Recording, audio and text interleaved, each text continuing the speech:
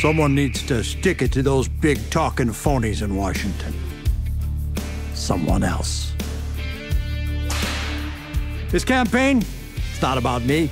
It's about crafting a version of me that looks tough and rugged. A version of me that wears boots and jeans or whatever it is cowmen wear. A version of me that does hard work. A version of me that uses folksy idioms that make you forget that I'm richer than a stink-loving hog on a poo pile. I've been in Congress 20 years. I know what it takes to get nothing done. Doing the right thing. It's not always easy. That's why I don't. This candidate, he's just like you. If you're a Yale legacy with a Harvard law degree who never passed the bar or won the approval of your father.